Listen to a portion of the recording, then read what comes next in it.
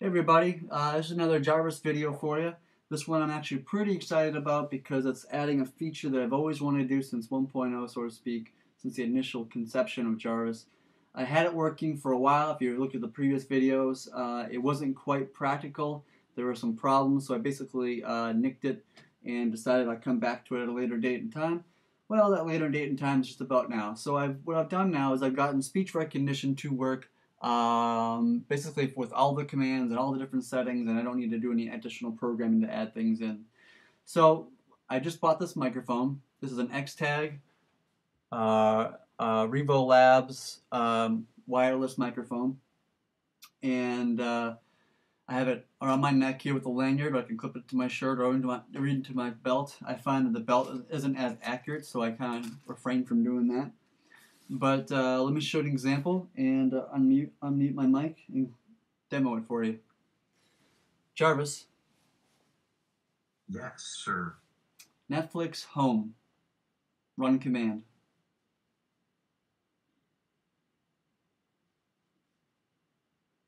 Your Netflix at home are Street Fighter, The Legend of Chun-Li, Ink Heart, and The Tale of Despereaux.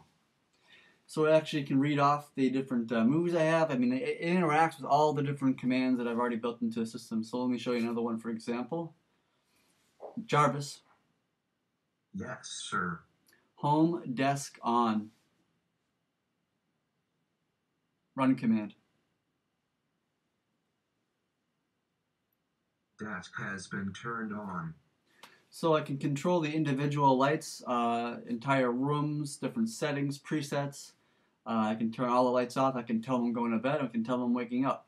I can tell them to turn on the grill. I can turn it off. I can tell them to do pretty much anything within the system that he's capable of doing. I can convey that during voice, via voice rather. And one of the newest things that I'm also adding to the system is language interpretation, so that I can say complete sentences to Jarvis, and he can, read that back to me or understand what it is that I'm trying to say. So let me show you an example of that. So let's see here. Jarvis. Yes, sir. What is my current package status?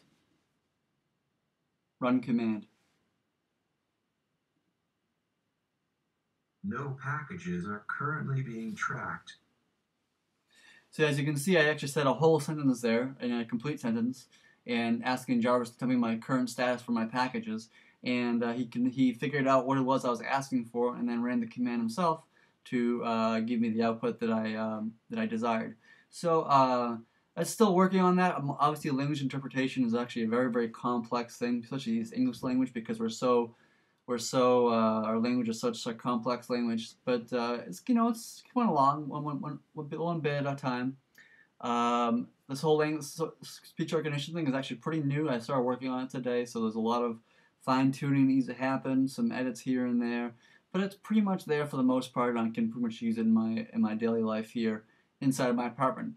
And I would really like to see that this becomes the standard or the most common methodology that I use to communicate to Jarvis while inside my apartment, is just using the speech, just because it's always here and so readily available.